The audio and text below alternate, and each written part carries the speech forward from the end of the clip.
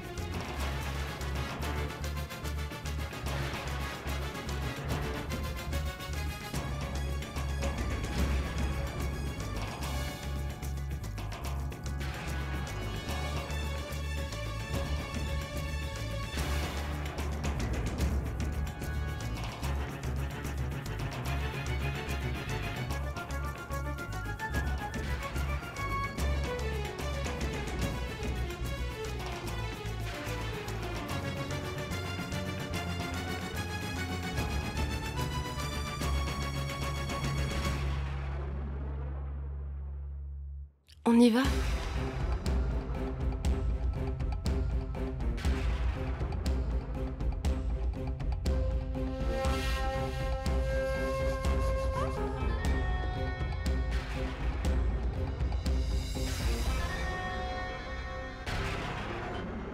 Attendez. J'ai réussi à convaincre beau papa, on dirait.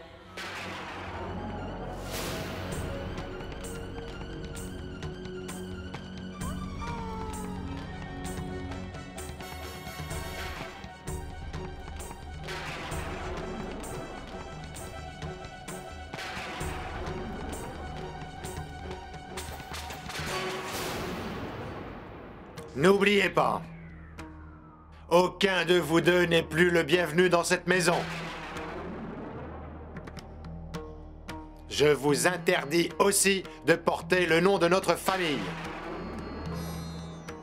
et de revendiquer un quelconque lien de parenté. Je te bannis de cette maison pour toujours, Arjun.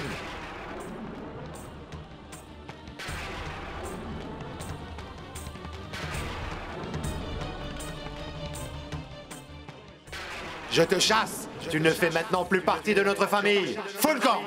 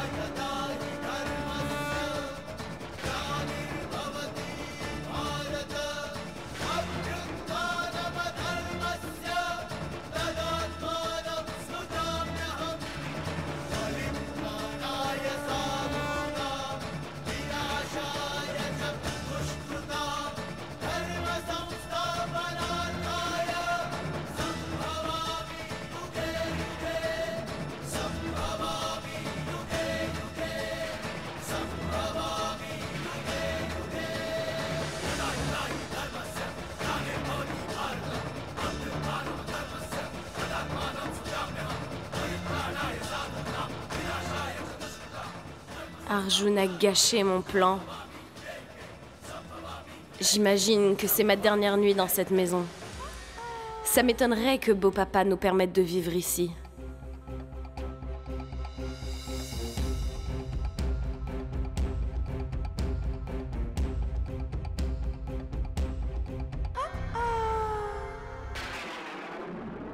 Ça recommence.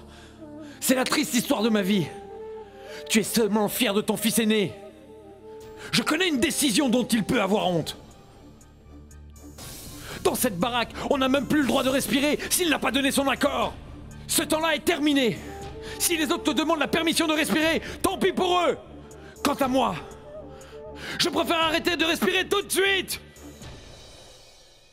Choubi, ça va aller. Non, Swanee. Rien ne va plus. Au sein de cette famille.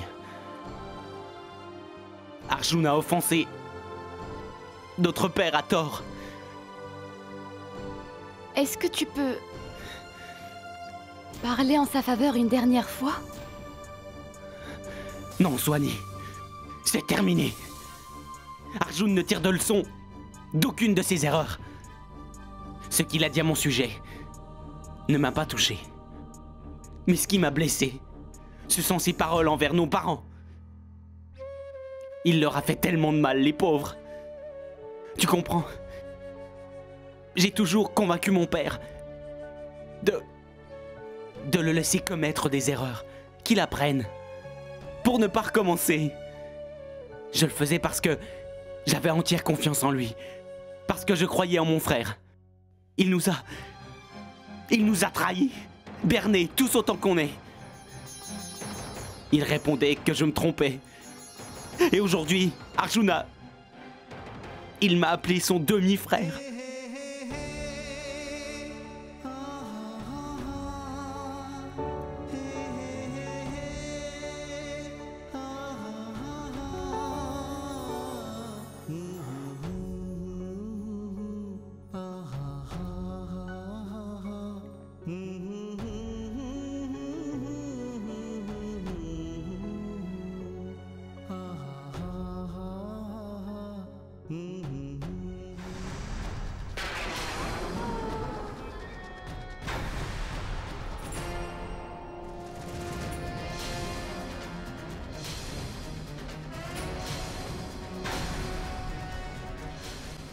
Bravo Lolita, bravo!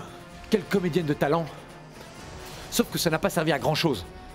On s'est fait virer de cette maison, après avoir été humilié en public. Ah. Et tout ce qui me reste, c'est ton soutien. Et on sait tous les deux ce que ça vaut, Lolita.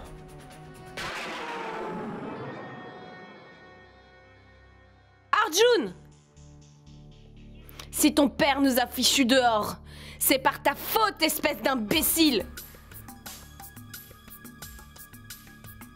Tu es le parfait loser. C'est ta faute ce qui se passe là, Arjun, pas la mienne.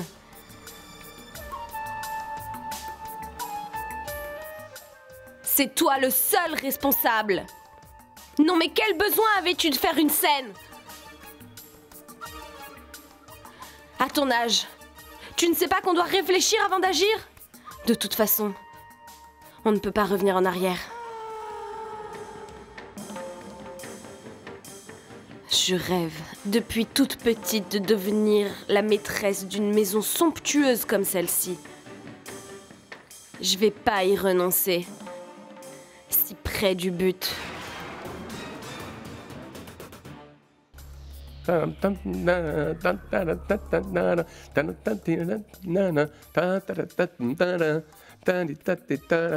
qu'il y a? Pourquoi tu es de si bonne humeur? Je suis tellement heureux aujourd'hui que je suis prêt à réaliser le moindre de tes caprices. Demande-moi tout ce que tu veux. Ah bon? Mais qu'est-ce que tu as? Qu'est-ce qui te rend si joyeux tout d'un coup? Tu vois? Les soucis et les problèmes qui surgissent dans cette famille ne font que commencer. Cette maison est devenue une véritable poudrière. Je suis vraiment curieux de voir la justice que rendra le chef de famille. Narayan, Narayan. Dum dum dum dum dum dum. Padam. N'oublie pas que tu t'adresses à papa, baisse d'un ton. Non, ça je l'ai pas oublié.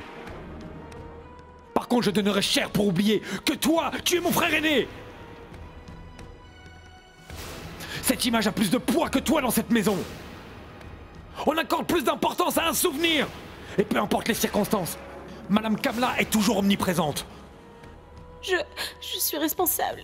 C'est de ma faute ce qui est arrivé. Pardonnez-moi, s'il vous plaît, je suis désolée.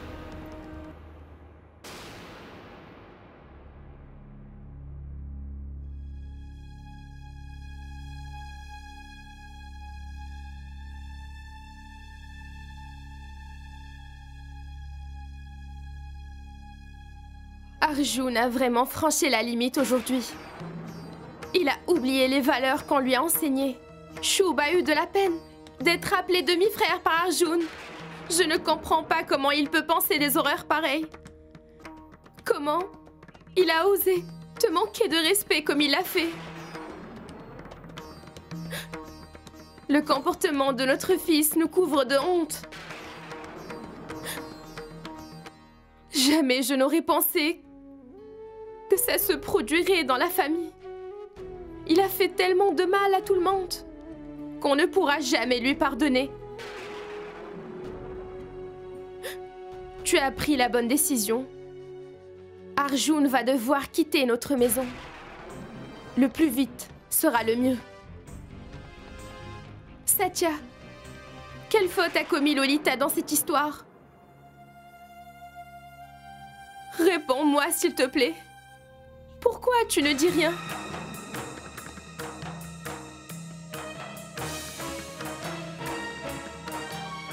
Viens avec moi. Pardonne-nous, Kamla, s'il te plaît. Je suis désolé qu'Arjun t'ait insulté. Tu as posé les fondations de cette famille. Notre fils a ébranlé ses fondations. Pardonne-nous, Kamla.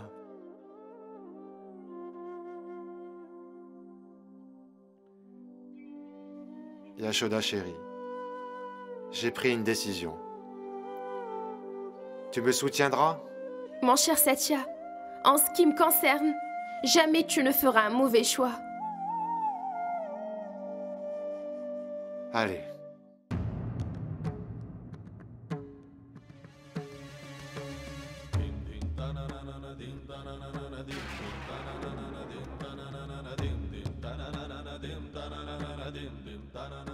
Arjun!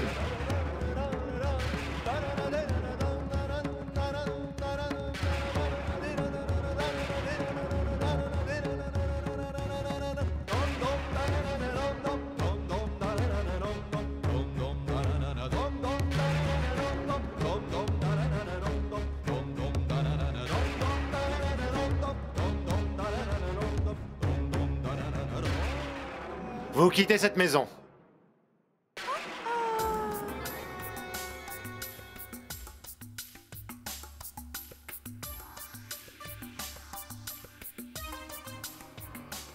Monsieur, je ne sais pas s'il est de bon ton de vous prier de m'excuser.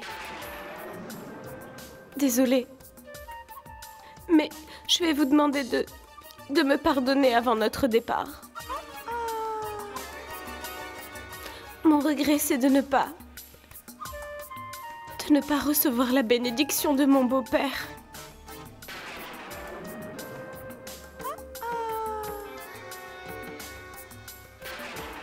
Dieu ne m'a pas donné la chance d'être une belle fille respectable et digne de ce nom.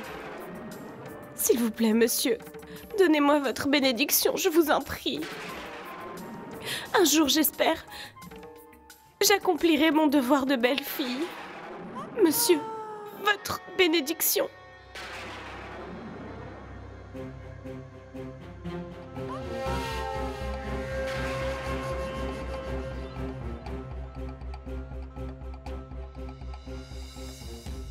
Que Dieu te bénisse.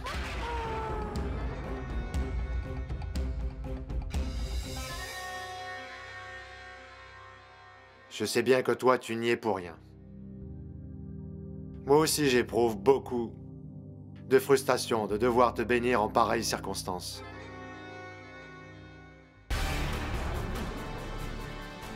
Et tout ça, c'est sa faute à lui! Je suis son père, c'est moi qui lui ai donné la vie. Et c'est une part de moi. Je l'ai élevé, aimé, éduqué, et je lui ai inculqué des valeurs. Mais aujourd'hui, il m'a fait honte devant tout le monde. Je ne pourrai jamais le pardonner à ton mari. Il n'y a rien à faire.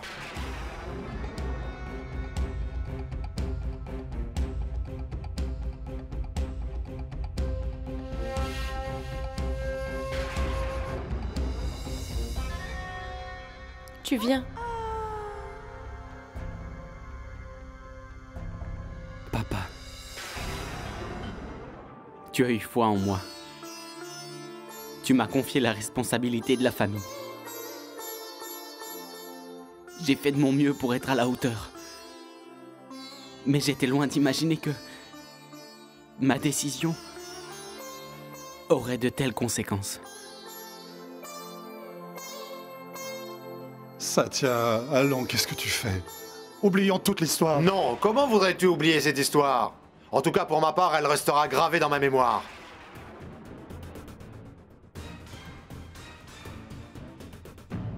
Un peu d'indulgence, Satya. Ça arrive dans toutes les familles. Ça m'est égal. Il ne s'agit pas de n'importe quelle famille, il s'agit de la mienne. Cette maison vit grâce à l'amour maternel. Et aujourd'hui, que s'est-il passé? On a vu cette mère se faire insulter. Kamla a été calomniée.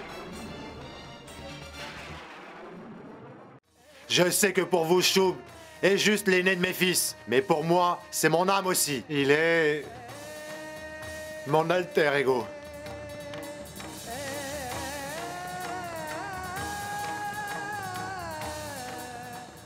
On dit qu'après des millions d'années passées sous la terre, le charbon se transforme en diamant brut. Et un diamant brut a besoin d'être taillé, poli, parce que c'est ce qui lui confère sa beauté. Et Choub est comme un diamant. Il sait tout, et pourtant il ne s'est jamais montré partial envers personne. Il n'est jamais allé aux États-Unis, mais il y a envoyé ses frères. Et vous pouvez me dire pourquoi? Se faire insulter? Insulter Choub, c'est m'insulter moi. C'est insulter cette maison, insulter les valeurs de cette famille. Papa, je ne vais pas le défendre. Arjun ne le mérite pas, c'est tout.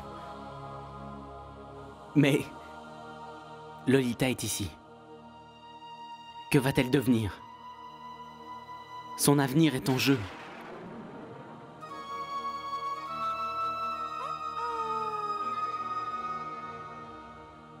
Oui, Lolita est injustement punie pour des erreurs qu'elle n'a pas commises.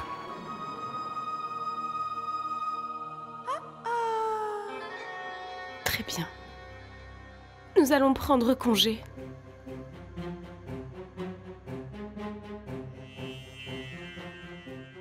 Tu viens, on y va.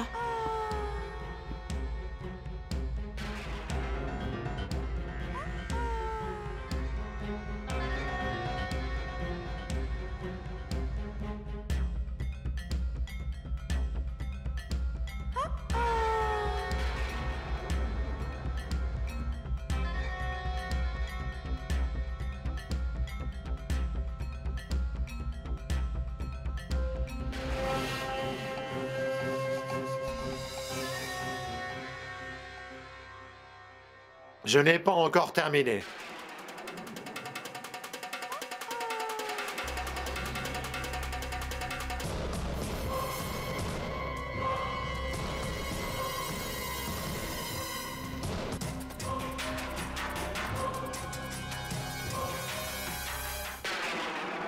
Choubi a raison. Ce n'est pas juste que tu sois sanctionné.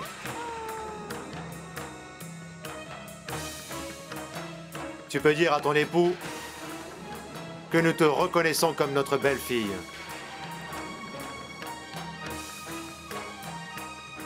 Et c'est pour toi seul que nous consentons à lui donner une chambre dans cette maison.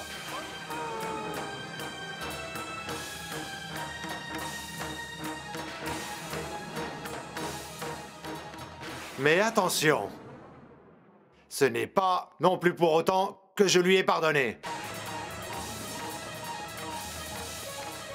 Arjun restera dans cette maison uniquement parce que c'est ton mari.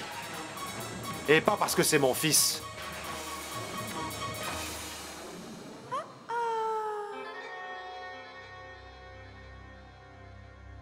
Monsieur,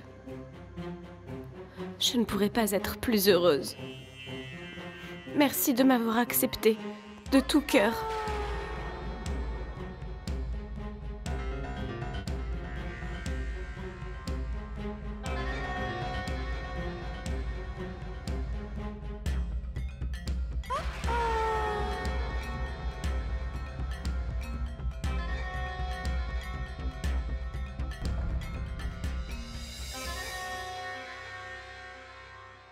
C'est comme ça.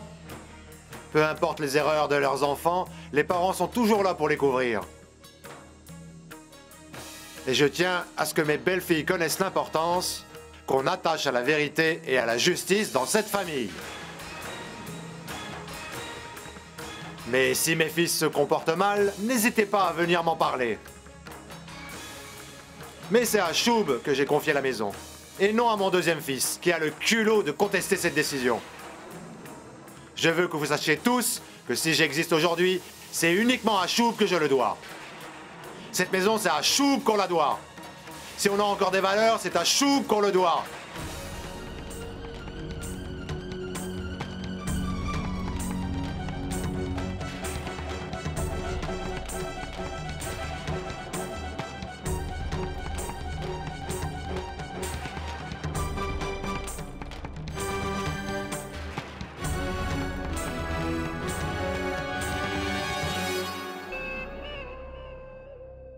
Bien, il ne tarit pas d'éloges. L'ère Choub n'est pas prête de se terminer.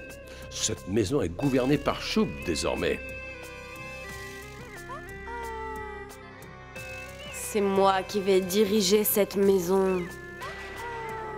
Il me suffit de découvrir ce que beau papa a dans le crâne.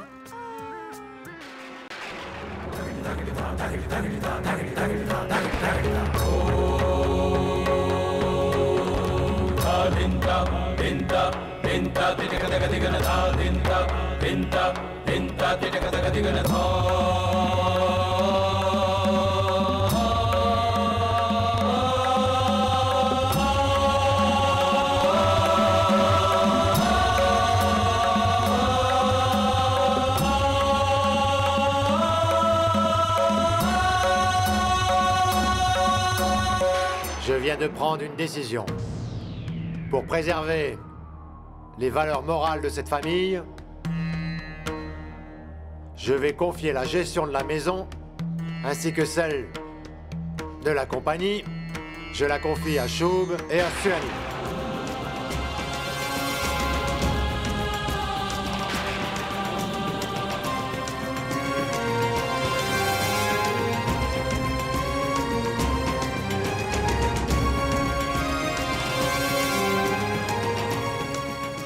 Et je me moque de la réaction des autres.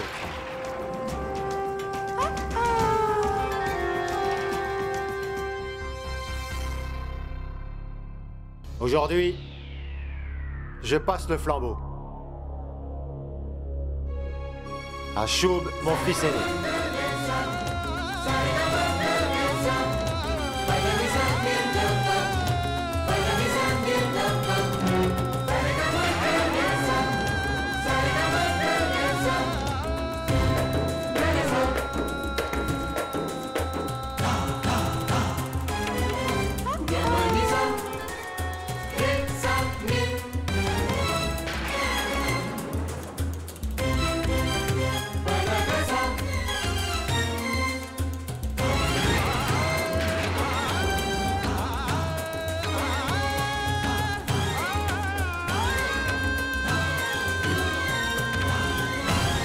C'est pour toi. Je te remets officiellement les clés du royaume. Non, papa. Désormais, tout t'appartient. Je suis si fier d'avoir un fils comme toi.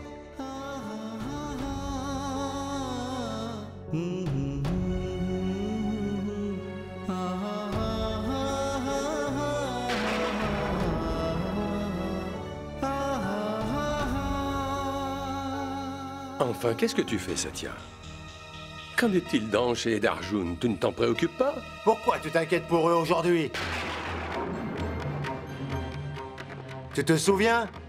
La fois où je t'ai demandé de garder Choub quand il était enfant? Il venait de perdre sa mère. Tu te souviens? Pas le moins du monde. J'étais complètement anéanti après la mort de Kamla. Je t'avais demandé de prendre soin de lui quelques jours seulement et tu m'as répondu. Qu'est-ce que tu m'as dit ce jour-là? C'est un boiteux, il n'a aucun avenir. Un boiteux, tu as dit.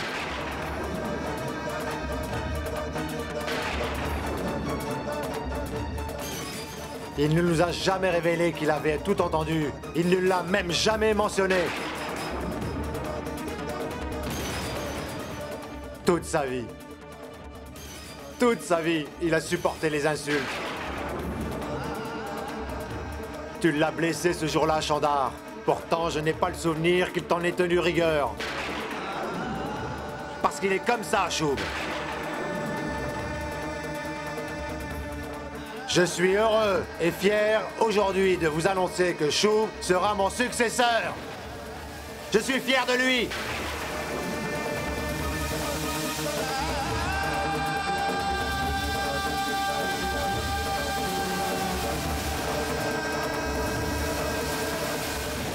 Je suis très fier de toi.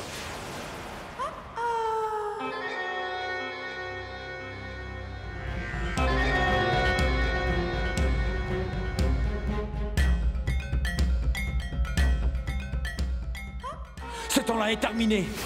Si les autres te demandent la permission de respirer, tant pis pour eux. Quant à moi, je préfère arrêter de respirer tout de suite.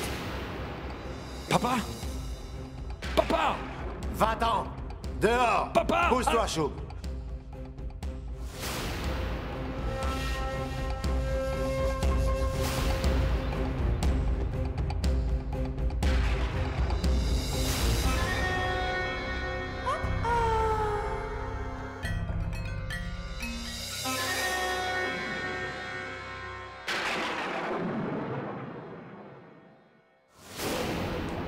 Arjun, c'est toi le seul responsable de ce qui vient d'arriver. C'est ta faute. Qu'est-ce que tu veux que ça me fasse? Qu'il donne tout à mon cher frère. Je m'en balance, moi. Je ne vais pas vivre ici. J'étouffe dans ce pays. Oh. Et puis ici, personne n'a besoin de moi. D'où tu sors? Que personne n'a besoin de toi dans cette maison? Hein? D'où tu le sors? Moi, j'ai besoin de mon mari. Tu peux faire tout ce que tu veux. Mais moi, tu me laisses en dehors de tes histoires. Arjun, mon chéri, à partir d'aujourd'hui, il est crucial d'agir intelligemment pour ne pas se faire jeter dehors. Je pense que ce serait raisonnable que je prenne les décisions. Au fait, ton père avait raison quand il t'a fait remarquer que ta place à toi, c'était à mes pieds. Il a juste omis un détail important. Bientôt, toute la famille obéira à mes ordres et sera à mes pieds.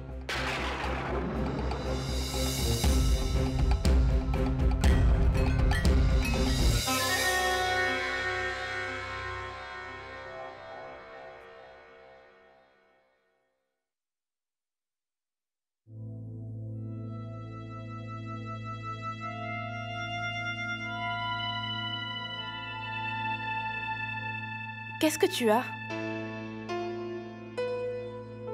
Je n'ai rien. Où tu étais? Ma tante, elle m'a invitée à déjeuner. Qui sait si je reviendrai ici un jour?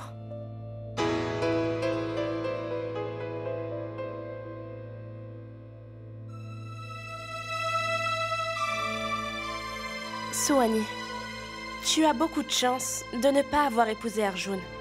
Je suis si heureuse pour Shub et toi. Tu as ce que tu désirais, tu es comblé. Je trouve juste dommage que vous ayez été obligés de prendre cet engagement dans de telles circonstances. Et pour Lolita? Suwani, écoute-moi, je ne la sens pas trop. Que s'est-il passé? Rien. Payal, ça suffit. Allez, dis-moi.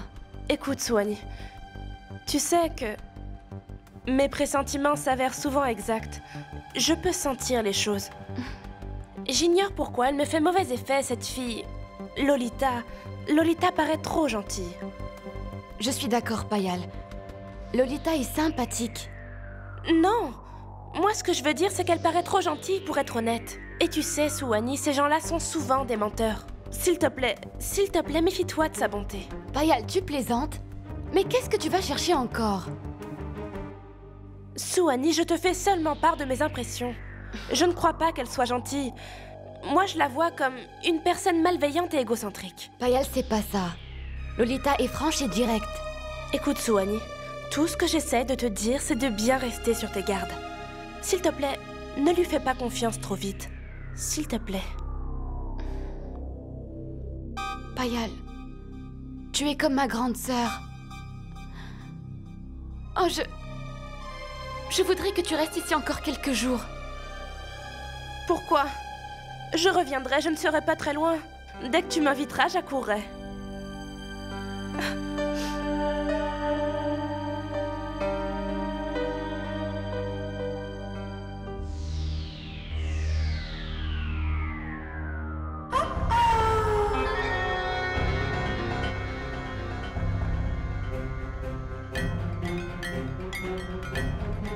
Payal, tu ne reviendras jamais. C'est moi qui te le dis. Que c'est dommage. Suani ne vivra pas longtemps dans cette maison.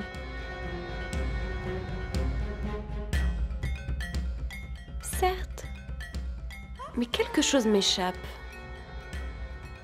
Pourquoi est-ce que Payal a dit à Suani que c'était une chance ce qui était arrivé? Pourquoi elle est ravie qu'elle n'ait pas épousé Arjun? Suani a eu ce qu'elle voulait, mais quoi? Qu'est-ce qui la rend si heureuse dans le mariage de sa copine?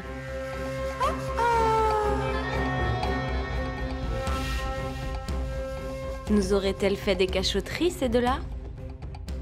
Ça ne m'étonnerait pas, ça. Mais je vais découvrir ce que c'est.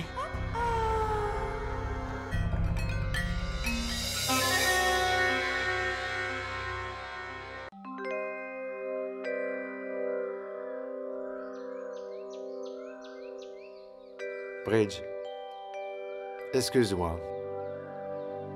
Ça a été éprouvant ce séjour. Et je te demande pardon. Non, Satya. Tu n'y es pour rien. Je prie le Seigneur que tout aille bien maintenant et que ce soit pour toujours.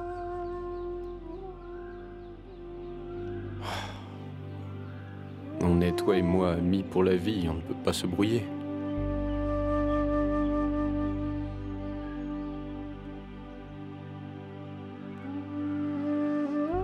Alors au revoir. Que Dieu te bénisse. Et ne t'inquiète pas trop. Papa.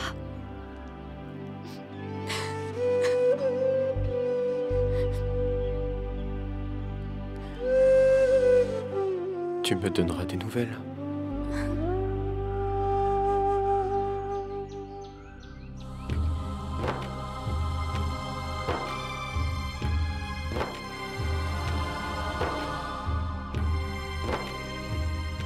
Que Dieu te bénisse.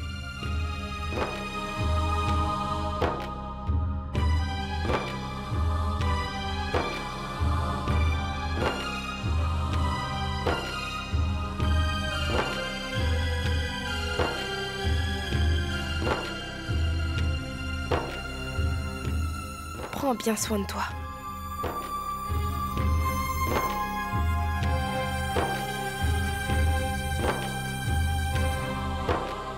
Bye, Chubby. Bye. Bye, Ange. Ne t'inquiète pas, Suani est entre de bonnes mains avec moi. Justement, c'est ce qui m'inquiète.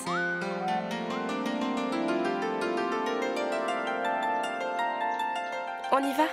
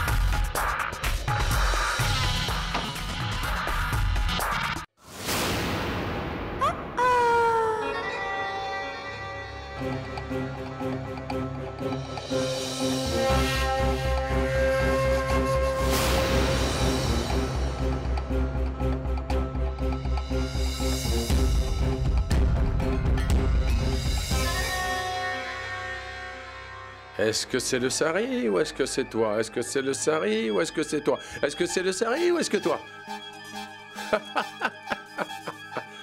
Tu es belle dans ce sari. Tu veux plaire aux beaux-parents? Au fait, tu as été brillante tout à l'heure, très brillante. Tu es meilleure comédienne que ce que je ne pouvais espérer. Tu m'as vraiment épaté. Oui, tu es une jeune fille bourrée de talent. Ah, ça tient. Oh, beau papa. Je n'aurais pas dû venir, je vous demande pardon. J'étais émerveillé, c'était brillant, génialement brillant. Mon petit Chandar, on est une bonne équipe, non? C'est grâce à toi. Mais non.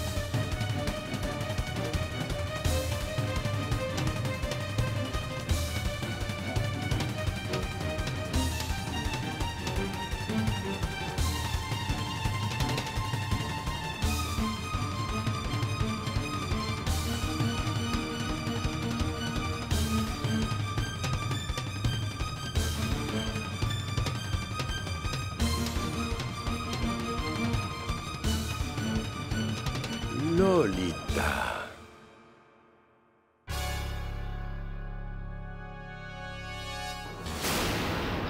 Allô? Je suis l'oncle d'Arjun.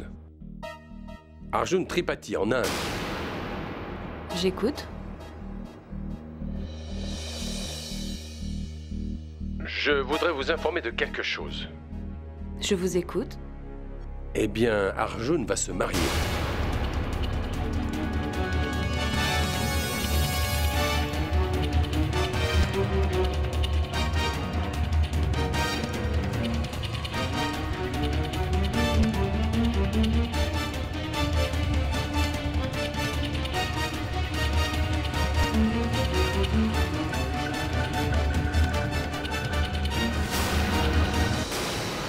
J'ai donc fait poster la lettre à Chicago en express comme prévu.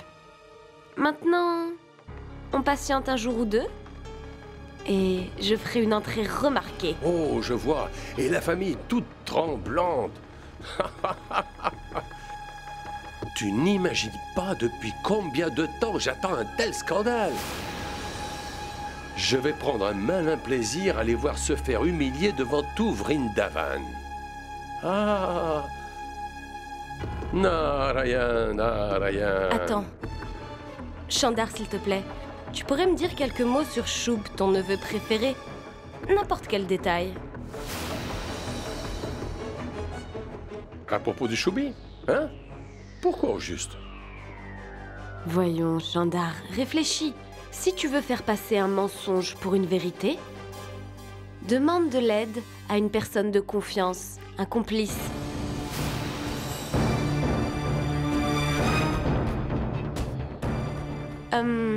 Moi je le dis parce que c'est vrai.